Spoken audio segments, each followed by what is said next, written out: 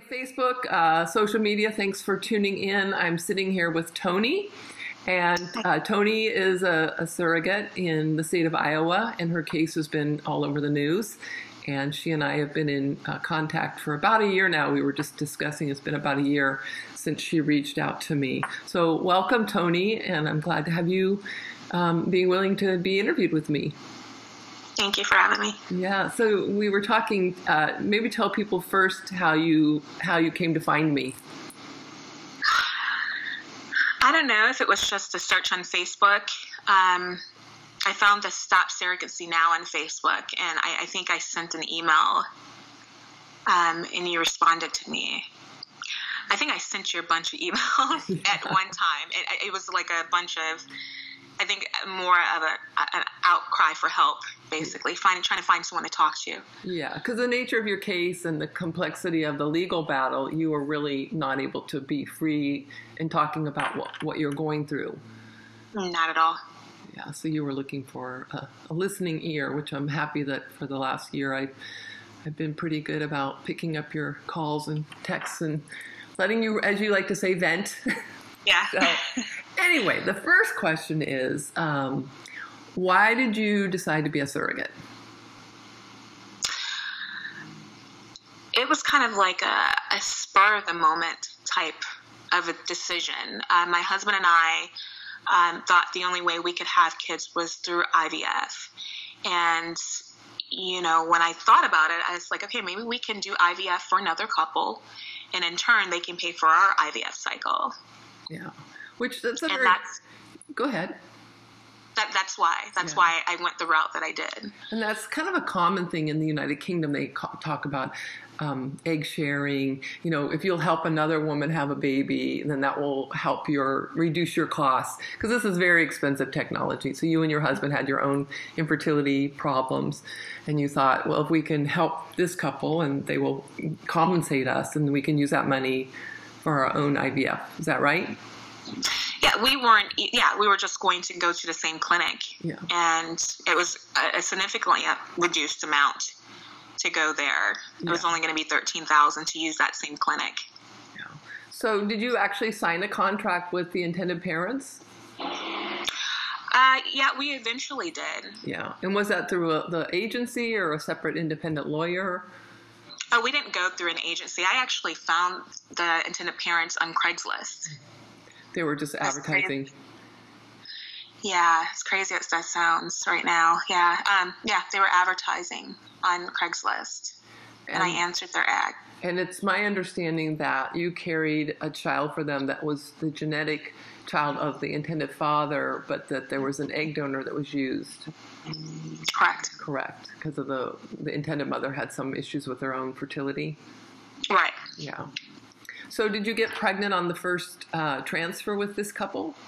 Yes. Yeah. And and how did the pregnancy go? As far as risk, was it a complicated pregnancy or? No, not at all. I mean, I only went 6 months, but I went to all the doctor's appointments. Nothing was wrong. And there was some bleeding in the beginning that I heard is common and normal. It was a multiple pregnancy. I was pregnant with twins. And so I had a subchorionic hemorrhage in the beginning.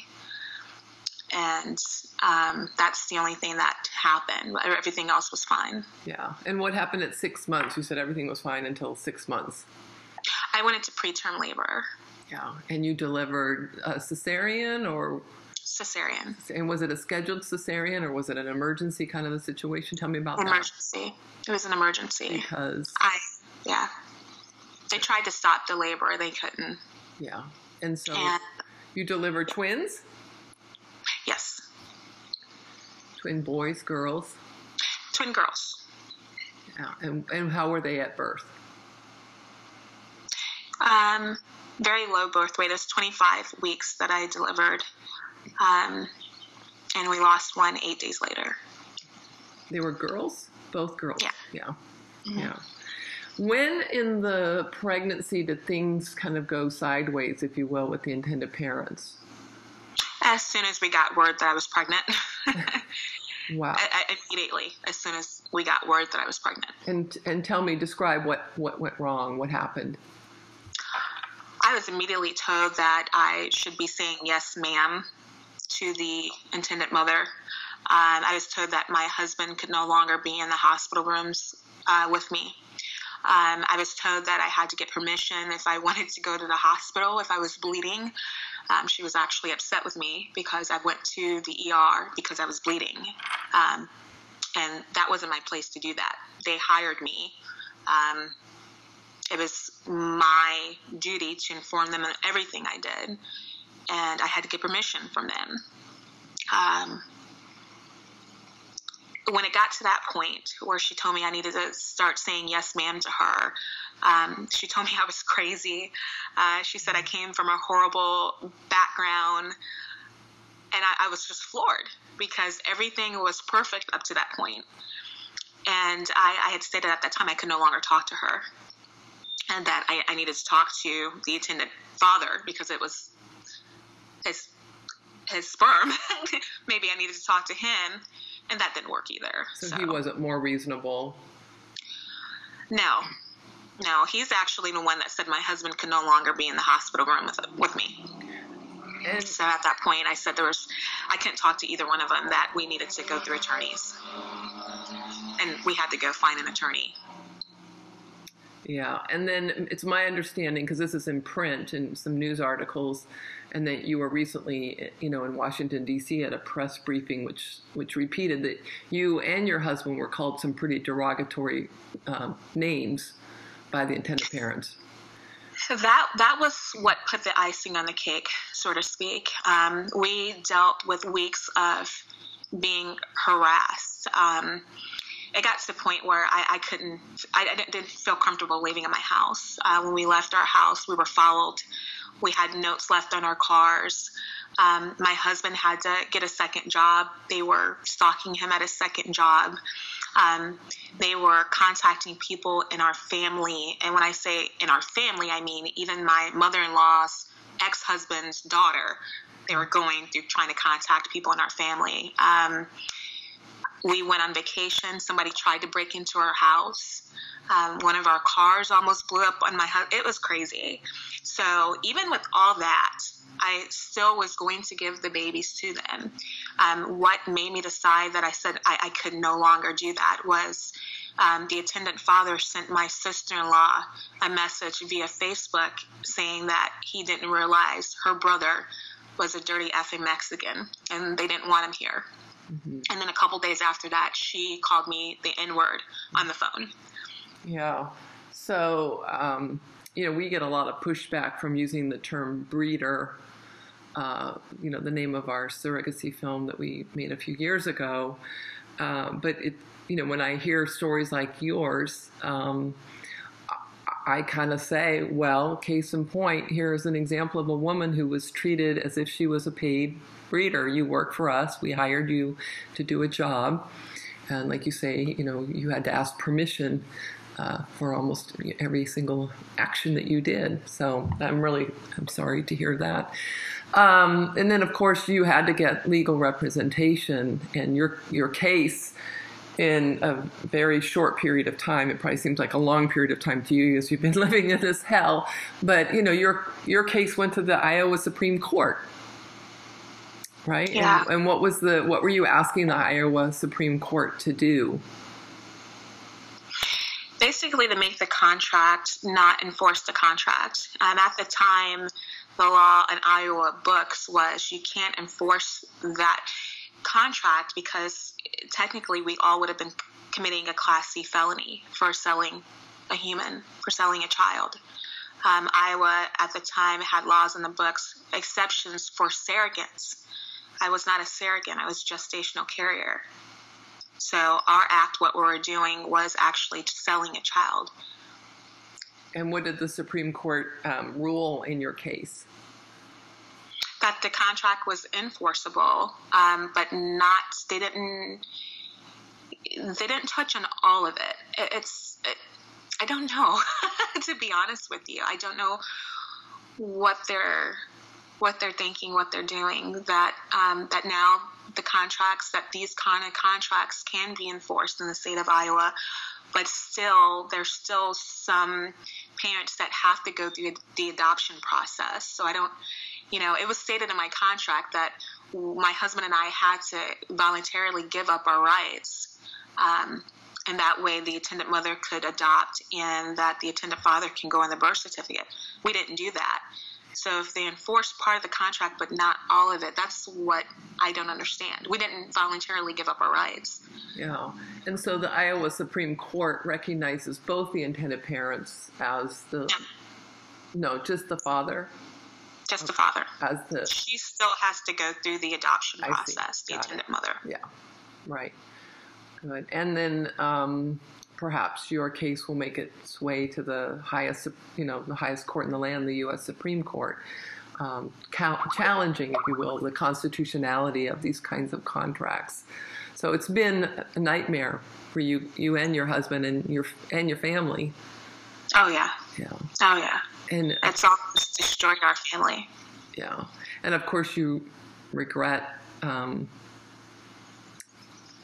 all of this. You can't take it back. But, for people who are listening to this interview, which we hope many people will, if you could speak to a young woman who's considering perhaps being a surrogate to help somebody, or a couple who's thinking about hiring a surrogate, what would you want to say to them?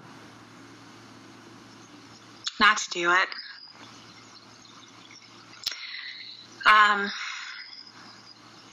And I see a lot of people saying comments like, well, these women know what they were doing when they signed the contract. You have to understand, I signed a piece of paper before I got pregnant. I signed a piece of paper before I knew the character of these attendant parents. It was my duty to protect these kids.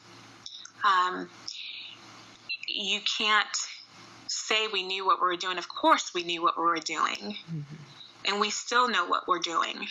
That's why we're going the next step that we're going. It's not right.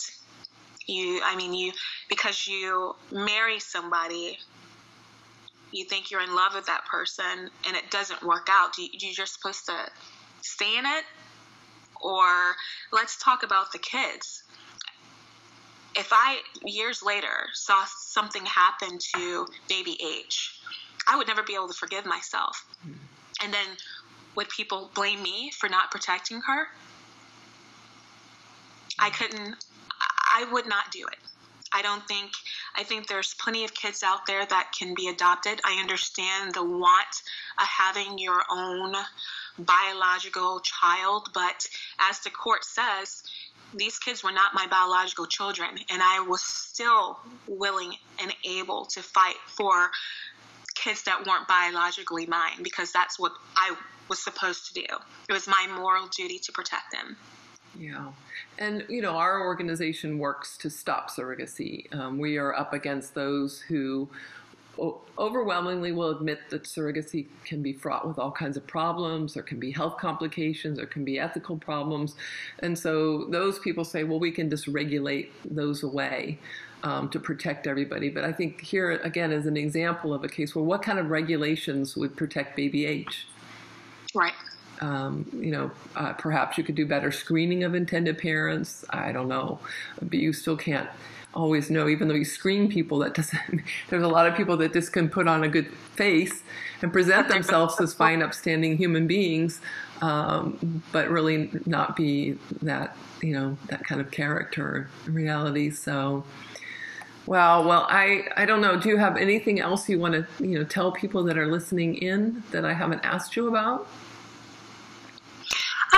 I just, the fact that a lot of people are blaming us surrogates for, I don't know if this is like if this is some way that people are thinking we're trying to stop people from making money, or, but the only thing I will say, until it happens to you, until you go through something, myself or some of the other surrogates that you see out there that have some of these horrific stories, you can't possibly imagine what we go through. I've been silenced for almost 2 years. And I still have to think about if she's going to be okay. The only thing I could do is pray that they're going to take care of her and not bring her up in a house full of hate, you know? Yeah. This wasn't a money or a quick get-rich scheme type thing, because if that was the case, it would have been more than $13,000. We just wanted one cycle of IVF. That they haven't done anything. No. And I think surrogacy should be stopped. You guys can hate me for saying that. I'm strong. As you can see, I've been quiet for 2 years. I can take it. But that's where I stand. If you think about doing it, I understand your heart might be in a good place. It's not worth the chance of going through what me and so many others that I found out since have gone through. Yeah. It's not worth it. And then you bring these little kids into it. To commend you, because you have been incredibly brave, because you know that you will, now that you're putting your story out there, you've been silenced, which has been frustrating, because the intended parents and the lawyers and the media have been able to present one side or their side, with you not being able to say, hey, wait a minute. And now that you are speaking out, you know that you're going to be attacked, you know, that you'll be called names. So, you know, the bravery. It can't be any worse than what the attendant parents have already done. Yeah. You know?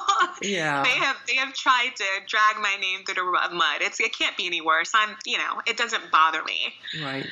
Right. You know, it doesn't bother me because I know why I did what I did, the reason why I was doing it. Yeah. And you went into, like you say, knowing what you were going to do, but having no idea, what the outcome was going to be. Yeah, which you can't predict. None of us can. We don't have crystal balls. So anyway, I thank you so much for telling your story. And we're happy to continue to support women like you and tell you and remind you that you're not nuts. When some days you think, am I the crazy one here? And so to stand with you and hopefully to demand justice, not only for you, but also for this little girl, and to work together to stop surrogacy. So I'm ready for it. Thank you. Thank you.